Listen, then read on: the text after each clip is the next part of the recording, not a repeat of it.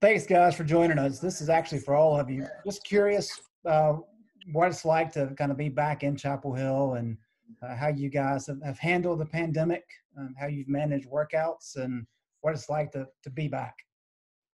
Beau, why don't you go ahead and start?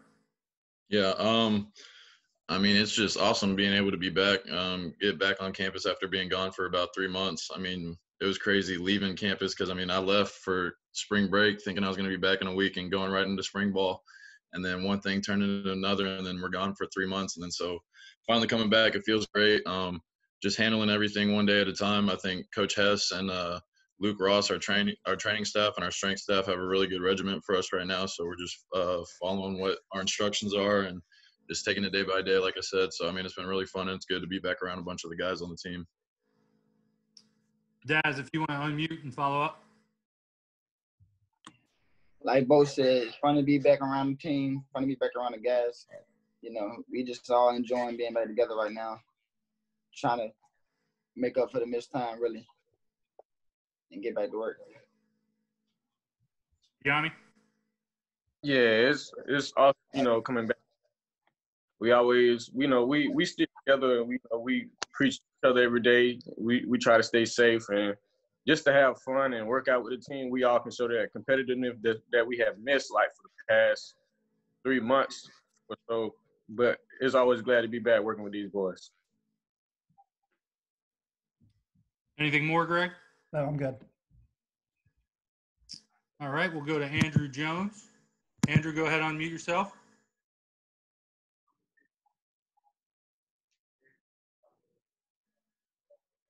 Hold on a second, Andrew. For some reason, you're unmuted, but we can't hear you.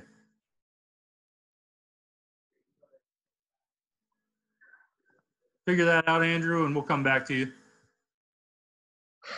Log off and pop back on. We can get you taken care of. Jonathan, you're up.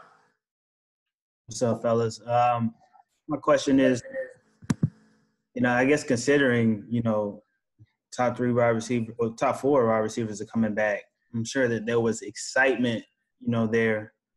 But I guess what has it been like to know that there's uncertainty surrounding the coronavirus? And, you know, what level of concern have you all had? 2 different questions. We'll just keep that order. Go ahead, Beau. I mean, as far as the uncertainty goes, I mean, especially like me and Dazz, I know being like a senior, this is our last year. This is like our last opportunity and stuff. So there's definitely some nervousness around it. But like I said earlier, I mean, like, there's only one thing you can do right now in a situation like this, and it's take it one day at a time. So that's what we've been trying to do. We're focused on working towards knowing that right now the opportunity to have the season is still there. So that's what we're working towards. And like I said, just taking it one day at a time and really trying to focus on one opportunity at a time. So hopefully everything goes well, like leading into the season. And I mean, like all the guys on the team right now are taking the coronavirus precautions very seriously. So we're trying to stay healthy and do the right thing so that we can get in there and play this year.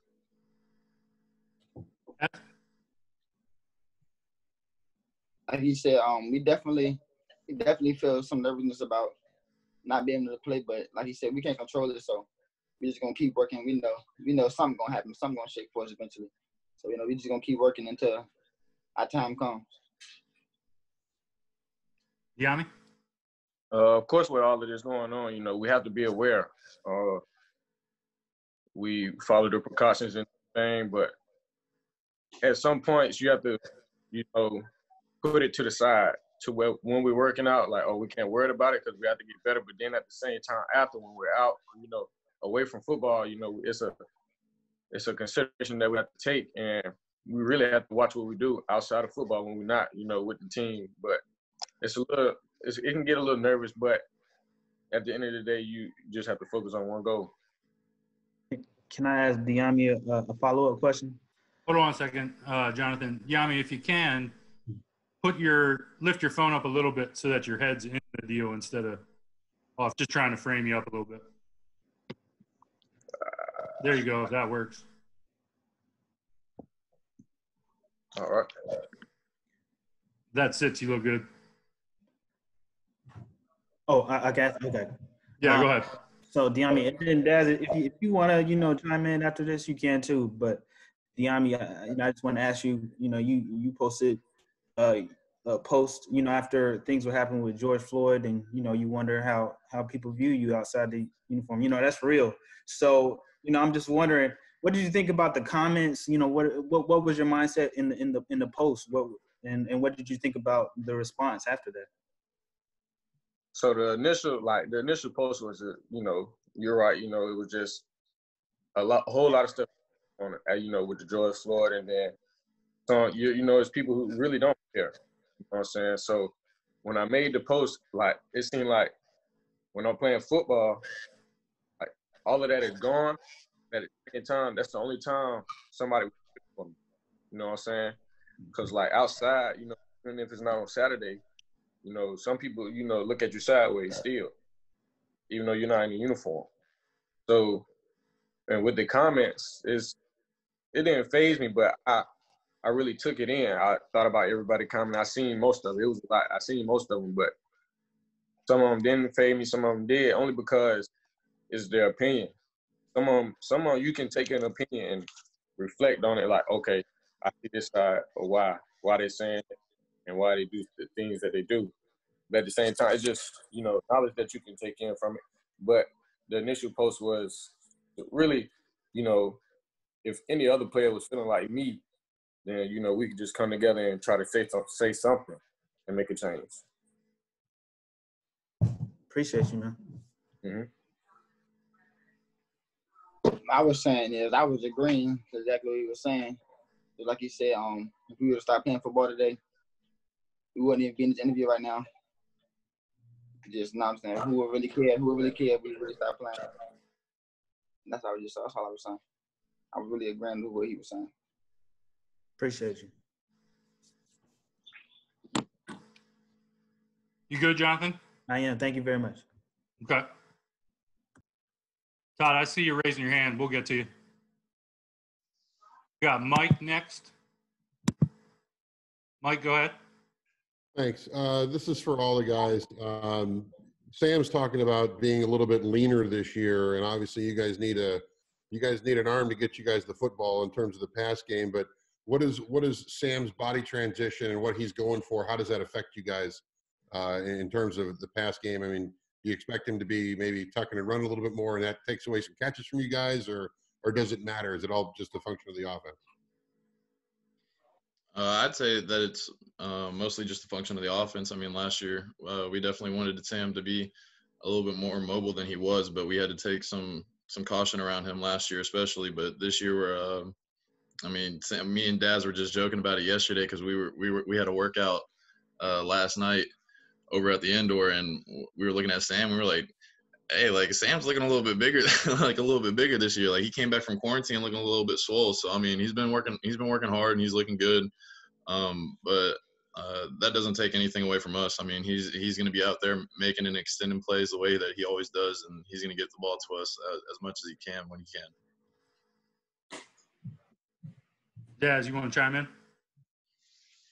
Yeah, like you said, I think he's just trying to evolve. He's trying to evolve his game. Sam gonna do what he do. He just trying to evolve. He's probably just trying to add a little more tools to the bag. I know he gonna do what he do. He gonna get us the ball, and we gonna ball regardless. Dyami? Yeah, I guess Sam wants to get faster. Add a little something to it, get a little bit more mobile, but it doesn't take anything away from us. We just can make plays when it's time for us to make plays. Whatever he does, we'll run it through him, or we'll run it through the offense. Good, Mike? Yes, sir. Thank you. Todd, we'll come to you.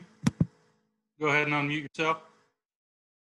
Okay. Hey, this is for Beau. Beau, those of us on TV, we keep clips of you guys when we shoot games, the 10-yard outs, 15-yard plays or whatever. I've got 5 clips of you. 4 of them are for touchdowns. I mean, what is it with you? You seem to have a knack for finding the end zone. Where does that come from? You're just being competitive when the ball's in the air. I take pride in like making competitive catches and stuff. So it's something that I work on during practice and after practices and stuff. And so just whenever the opportunity is given to you, I mean, you just got to make the most of it. I think all the receivers on our team can attest to that. I mean, when you turn around and you see the ball coming your way, I mean, like, there's only one thing, like, going through your head, and that's making sure that you come down with it. So just keeping that competitive nature, like, really helps when keeping that same mindset whenever I'm in the game. Also, Jeremy, while I got a chance, can all of them talk about the how they feel about, you know, being possibly portrayed as the best wide receiver group in the nation? Just each of them touch on that. Do they think that's the case? And if so, you know, why do they think that? We'll run through 3. Go ahead, Beau. I mean, shoot, I've thought that we've had the best receiver corps since I got here. I mean, like, just being around these guys, the way that we've always worked around each other and stuff with each other, and knowing the stuff that we've gone through just to get to this moment to where people are actually, like, starting to talk about it that way. I mean, it feels good and it gives you some confidence. But I mean, we've been saying that we're at that top spot for a long time. I mean, the numbers definitely didn't show when they needed to, but I mean, we're starting to get to where we want to be, and people are starting to take notice, so it feels good. Dazz? Like, I definitely think we the best receiver core. And why? Because we got Beau. Beau, tall. He gonna get the jump balls, red zone guy. You need them. Then we got Dyami. He'll do it all type guy. You know what I'm saying? He got a little shiftiness too. And then we got me in the slot. You know what I'm saying? I can do it all too. I can do what it do. Then we got the backup. We got other people on the roster, and they who also good. Antoine Green. We got people like that. We got Josh Downs, freshman came in. We got another freshman, Stephen Gosnell. Gosnell gonna be a problem. That's all I got to say right now. I ain't gonna say Dyami, your thoughts? Yeah, I'd say we do have the best receiver core, across the nation, but we all work for it. We work for it every day. We put in extra hours, morning and night. Anytime we want to get in some work, we'll get in some work. Good job. All right, we'll go to Kiara. Kiara, go ahead and unmute yourself. I totally forgot my hand was raised because Jonathan definitely asked a question I was going to ask. But I guess I can go this way to Dyami. Coach said he has been addressing racism amongst the team. Has that made you feel comfortable in knowing that he is very welcoming in addressing those topics with you and honest and open about it? Yes.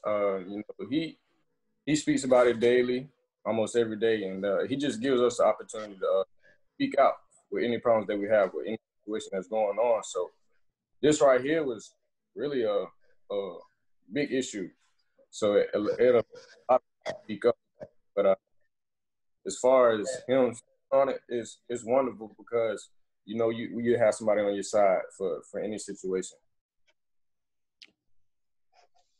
That was it. Thank you, guys. Thanks, Kiara. All right, we'll move on to Ross. Ross, go ahead.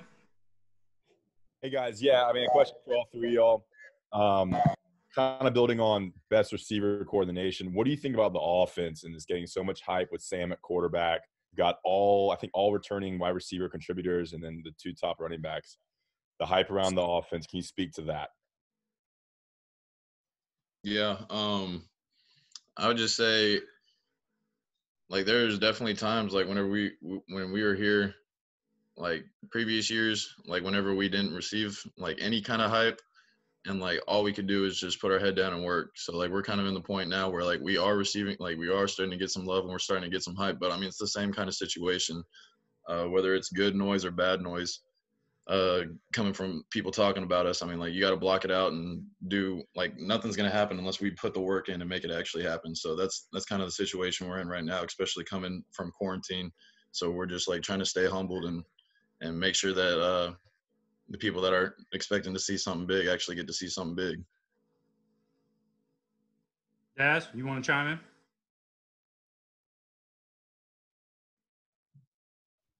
What was the question again? Just like how much hype's around the offense and how powerful it can be with the running backs, with the wide receivers, and Sam at quarterback.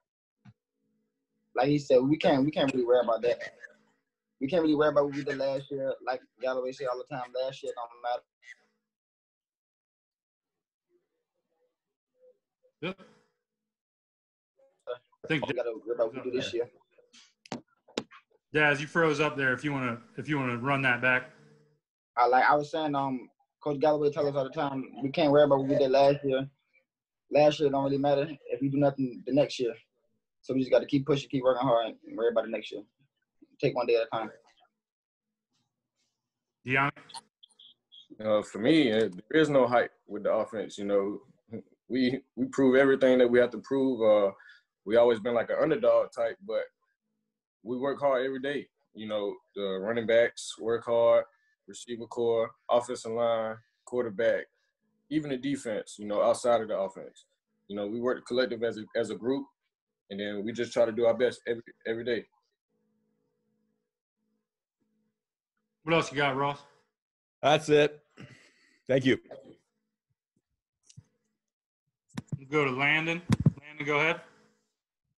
Oh, this is a question from all three. And I was just wondering, over the past year, in what ways has Coach Galloway involved games? Sorry, could you repeat that one more time? Over the past year, in what ways has Coach Galloway helped you all improve like individually for each one of you? I mean, there's a bunch of different nuances and small stuff that Galloway's always trying to work on with us. Especially, I mean, like a big problem with us last year was we had way too many drops as a receiver core and myself individually. But I mean, like he's always giving us new drills and stuff. He's always trying to find a way to make sure that we're working on like hand-eye coordination. He's always on our tail about making sure that we're in the indoor getting catches on the jugs machine and stuff. So I mean, like he's just always pushing us to make sure that we're trying to get the best out of ourselves. And so he's been a really good factor for us over this past year.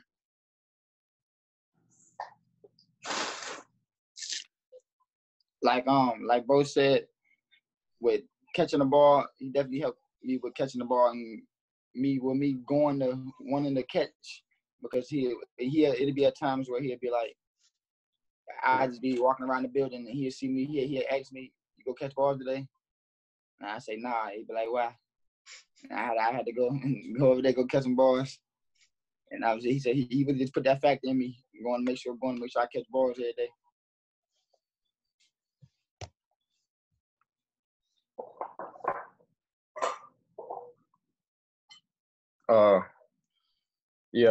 Galloway is like he's like a fly. He's just flying around your head, buzzing in your ear. Tell you every single day you need to work on this, work on that. He'll show us some receivers that's in the league or some previous film who he coached at other schools. But yeah, he'll get on us every day. So it's like you don't want him to say nothing to you, but he will, even though you did it. Like you'll try to beat to the punch so that he won't say nothing to you, but we really appreciate everything they do for us. Good, Landon. Oh, I had one follow-up question. And go ahead. What receiver do you all look up to in the league and kind of study to model your game after? For me, I'd say Amari Cooper. It used to be for sure, without a doubt, Calvin Johnson. Like back whenever he was playing, like Megatron was like definitely my idol, like as far as receivers goes. But right now in the league, I'd say Amari. Dazz? For me, I look at guys like OBJ. I look at guys like Cooper Kupp. Really, what's his name? Stephon Diggs. Really, guys who got a lot of shiftiness in their route. I'm just looking to try to add more tools to my bag.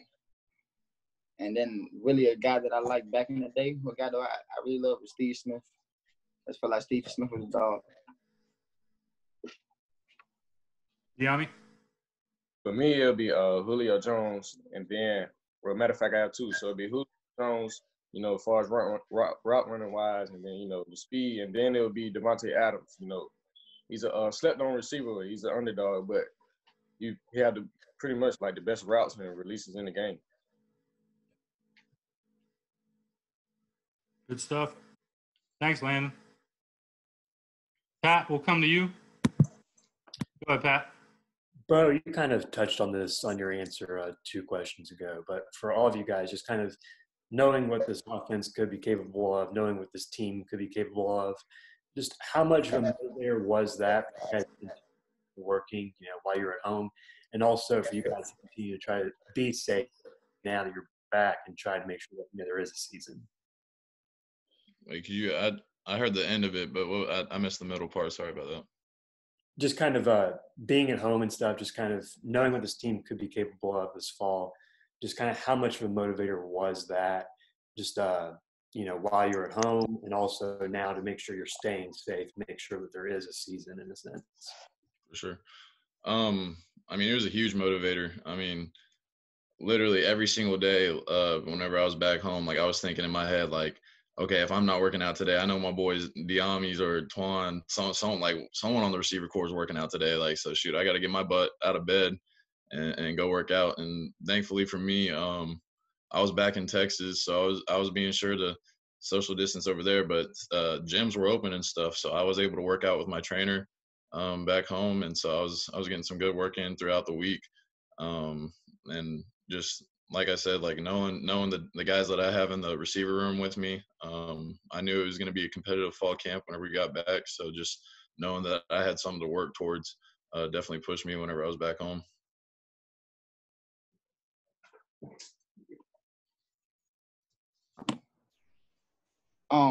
Being that you're at home, that gives you more time to think. So you definitely think about how good we can be. So that definitely gives you motivation right there off the rip to go do something. And now being that we're back, that just gives us more motivation not to get sick, not to try to stay away from people and try to stay in smaller spaces as we can to ourselves and try not to get any type of stuff that's going on.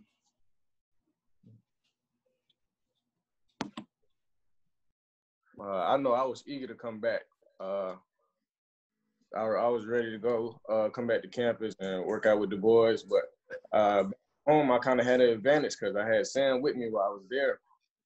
So as far as like running routes and going over the plays, I had somebody with me. But working out, it was just like home remedies type stuff. I had to do stuff on my own. But just having somebody with me to work out with, or just knowing that I have to like get better. I think we all as a group have one goal as of right now, and it's just to stay focused, and hopefully we'll have a season to accomplish the goal that we all want. But yeah, that's it. Thank you. All right, we'll see if Andrew's got his audio problems fixed. Andrew? Nope.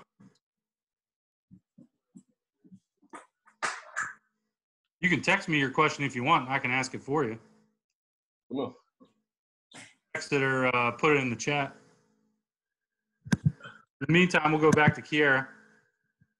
Hey, so my question is for all of them. Can you just talk about the importance of social media and how you guys have been engaging with the new recruits, especially with the class of 2021, and how excited they are to come and how you're kind of just bringing them into the brotherhood and just making them feel welcome to the team? Before you roll on that, I'll just chime in, make sure y'all know you can't talk about anybody specifically. Guys, trying to get guys to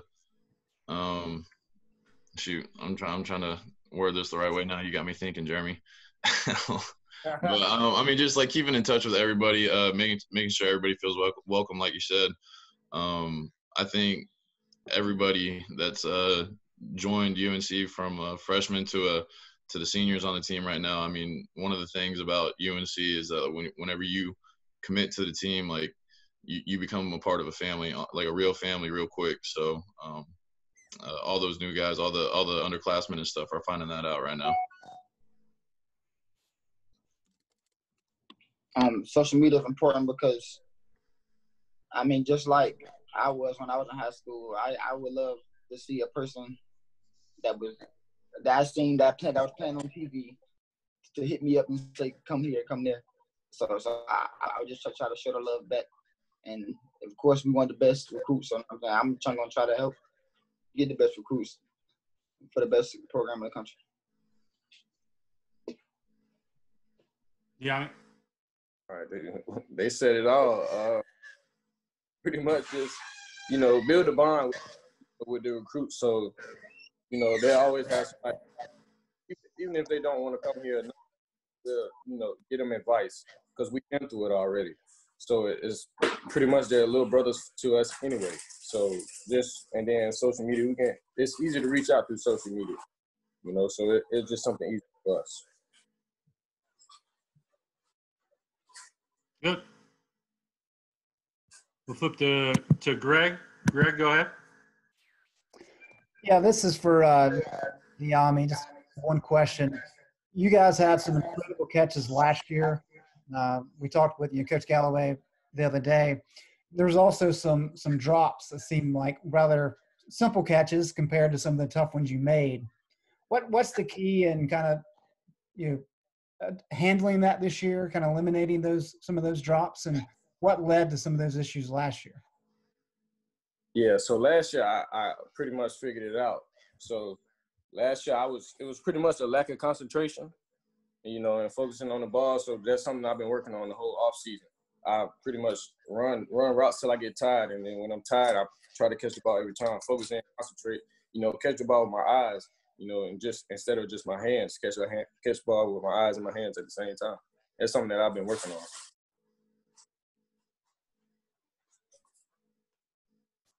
Anything more of that, Greg? Well, I wanted to get Dazz's response too, but Dyami, while I've got you, is it a matter of almost overconfidence, thinking, oh, I've got this for sure, and looking upfield or that kind of thing? Yeah, most of it is, I ran a good route and then okay, I know what I'm gonna do after, when I catch it. So it's a run before catch type, I always think like, before I catch the ball. So that's something I've just been trying to. Dazz, you want to chime in?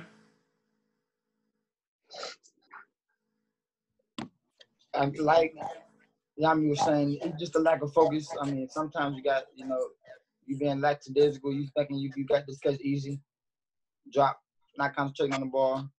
And then you got other times where you thinking about running after the catch, another drop, because you ain't focused on the ball. So we just got to make sure, like Yami said, catch the ball with our ass, make sure you focus on the ball every time, focus it all the way to the tuck. Thanks, guys. All right, we'll flip back to Ross. Ross, go ahead. This question is from Inside Carolina intern Gregory Hall to Beau. What can you tell us about Emory Simmons and what he can bring this season and how he's developed after 1 year at UNC and what we can expect from Emory? Man, Emory definitely gets what's the award for like most improved, or yeah. But I mean Emory's just always putting in the work, man. I mean, he's always been there with us since he got on campus. He used to have the nickname Bambi because he looked like Bambi out on the field for a little bit. But I mean, he got rid of the nickname. He's been working hard in the weight room, man, and you can definitely expect big things from Emory this year. And then shoot over to Dyami as well. I mean, what kind of receiver is Emory? What can we expect in terms of what he brings to the football field? So pretty much, he has the speed, the agility, he has great hands, and he can run good routes. And something that we didn't see last year was the confidence that he had. So what he built off from off last year was the confidence, and he's feeling good about it. So that's what he'll bring.